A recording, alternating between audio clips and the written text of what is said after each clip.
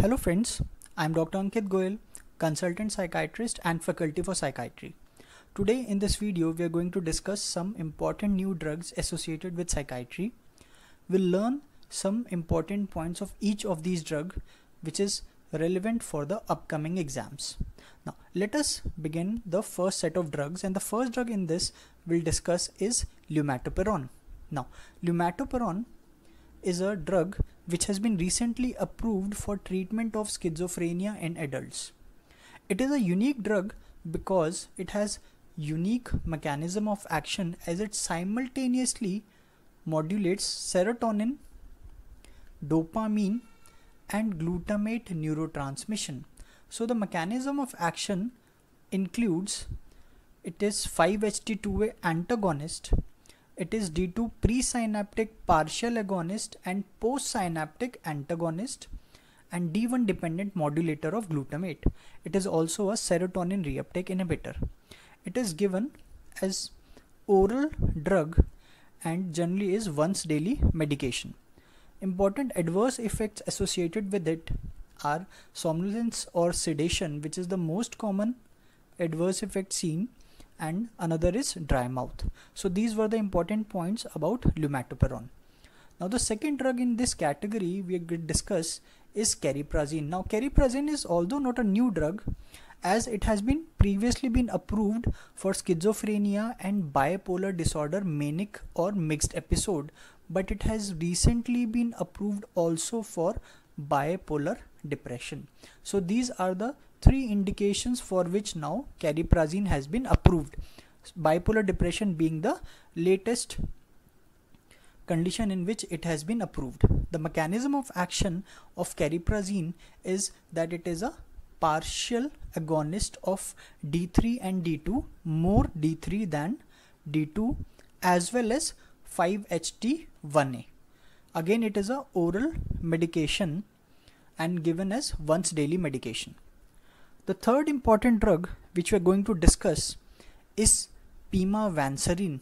Now it is the first drug in the category for which it is approved, that is, it is the first drug which has been approved for hallucination and delusion in Parkinson's disease. So an important MCQ. So it's a first drug which has been approved for this condition. Now we know that generally the second generation antipsychotics carry a boxed warning for psychosis in elderly patient with dementia because of cardiovascular risks. So it becomes important that we now have one drug which has been approved for this condition. The mechanism of action of pimavanserin is that it is 5-HT2A inverse agonist, which can be remembered from the name itself. So it is, from the name, it is serotonin inverse agonist. So it is a serotonin inverse agonist. As well as you can remember, there are two A's in the name. So there are two A's in the name. So it is a 5-HT2A inverse agonist. Now important adverse effects associated with pimavanserin include, it causes peripheral edema, nausea, confusional state, constipation. Also very important to remember that it increases QT interval. So one has to be careful if there is a drug which also prolongs QT interval, or if there is a condition which may increase QT interval. So it has to be then given cautiously. So these are the three important drugs or the antipsychotics which have been approved recently. Now the next drug which we are going to discuss is valbenazine. Now valbenazine is the first drug which has been approved for tardive dyskinesia. So it's the first drug which has been approved for this condition. Now tardive dyskinesia, as we know, it is a type of extrapyramidal side effect associated with antipsychotic drugs, and valbenazine is a drug approved for this condition. Now what is the mechanism of action? Again important. Now valbenazine is a reversible inhibitor of vesicular monoamine transporter 2 or VMAT2. Now if we see, what does VMAT do? Now VMAT2 is located presynaptically and it facilitates the release of dopamine in the synaptic cleft. Now so this dopamine again is sent back to the presynaptic region by the dopamine transporter, where there is the degradation by monoamine oxidase. Now what happens with valbenazine? So valbenazine inhibits this VMAT2, so there is decrease of release of dopamine in the synaptic cleft, subsequently because of which there is improvement in tardive dyskinesia. Now because we know that tardive dyskinesia is because of D2 receptor hypersensitivity, so it is because of D2 receptor hypersensitivity, that is there is increase in the dopamine receptor postsynaptically. So what does valbenazine do is valbenazine decreases the dopamine and subsequently leads to improvement in tardive dyskinesia. Now what are the important adverse effects associated with valbenazine? So it causes somnolence. It also causes anticholinergic side effects like blurring of vision, urinary retention, dry mouth.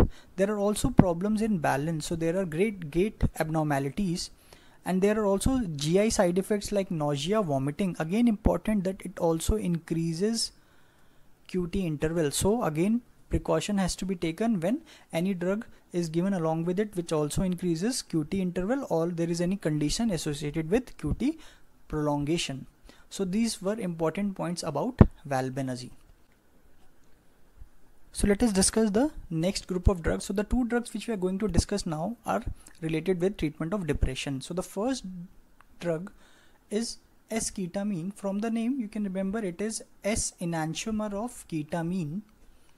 Now it has been approved for treatment of treatment-resistant depression in conjunction with the oral antidepressant. So it is not approved as a monotherapy, it has been approved in conjunction with the oral antidepressant of depression which is not showing with other antidepressants. So this is the important indication. Now very important point to remember is the route. Now it has used as a nasal spray. So very important that it has used as a nasal spray, and the mechanism of action as with ketamine is that it is a NMDA antagonist. So this is the mechanism of action. Now the adverse effects associated with ketamine include dissociation, dizziness, nausea, sedation. These are the common adverse effects. See, now important are the boxed warnings which are given with ketamine. So these are important adverse effects which one have to be careful with, especially the first two, that is risk of sedation and dissociation, that is difficulty in attention, judgment and thinking. So because of these adverse effect, person who has been given ketamine or person who has been given S-ketamine has to be monitored for at least 2 hours after the drug has been given, and also the person is told not to drive or use any heavy machinery for the rest of the day because of risk of sedation and dissociation. Other boxed warnings of ketamine is the abuse and suicidal thoughts and behavior. So these are important points about S-ketamine. Now the next drug is brexanolone. Now again a very important drug because it has been approved, or it is the first drug which is approved for this indication, which is postpartum depression associated with childbirth. So this is the first drug which is approved for this indication. Now again very important, just like S-ketamine the route was different, it was nasal spray, as nasal spray it was used. Now brexanolone is given as IV infusion, so it is given as a continuous IV infusion over a total 60 hours duration. Now the mechanism of action, now it is identical to the endogenous allopregnanolone. So it is identical to the endogenous allopregnanolone. So from the name you can remember, so it is identical to this molecule which is present inside our body, and very important to remember that it is a positive allosteric modulator of GABA A receptor. So it positively modulates GABA A receptor, which is the important mechanism of action. So very important to remember. So the IV infusion as well as the mechanism of action. Now there are some important adverse effects that it causes: sleepiness, dry mouth, loss of consciousness and flushing. Now very two important adverse effect, that is sleepiness as well as loss of consciousness. So since we are giving a continuous IV infusion, and importantly because of these side effects, we have to monitor the patient. So we have to monitor the patient when the infusion is given because of these very important adverse effects. So we generally monitor by pulse oximeter. So these are the important points about brexanolone. Now the next drug which we are going to discuss is lamborexant. Now this drug has been approved for treatment of insomnia with difficulty with sleep onset or sleep maintenance. The mechanism of action of this drug, as from the name we can derive that it is a orexin antagonist. So it is a orexin receptor 1 and 2 antagonist. Now normally orexin promotes wakefulness, so when we are antagonizing it, it causes sedation. Now important adverse effects associated with it include somnolence, which is the most common adverse effect, and nightmares. A drug which has been of similar mechanism of action previously approved is suvorexant. The next drug which we will discuss is solriamfetol.